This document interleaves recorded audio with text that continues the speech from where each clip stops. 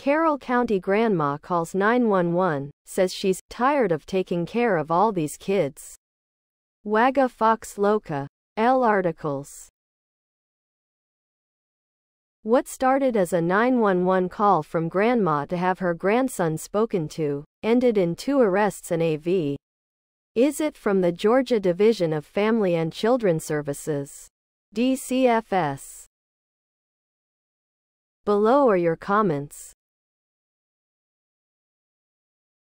Forced sterilization sounds appropriate, and new homes for the children, and 25 years in prison for both parents.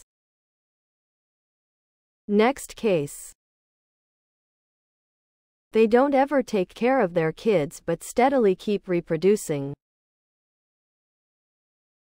Sad. And these are the kind of people that the PUBIEs want to have breed.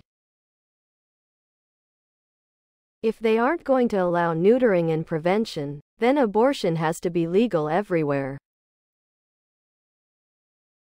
What happens to the children as they grow up and breed more?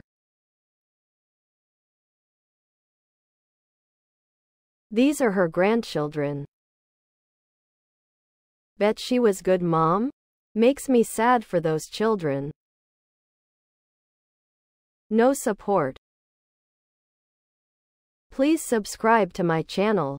And if you like it, please thumbs up.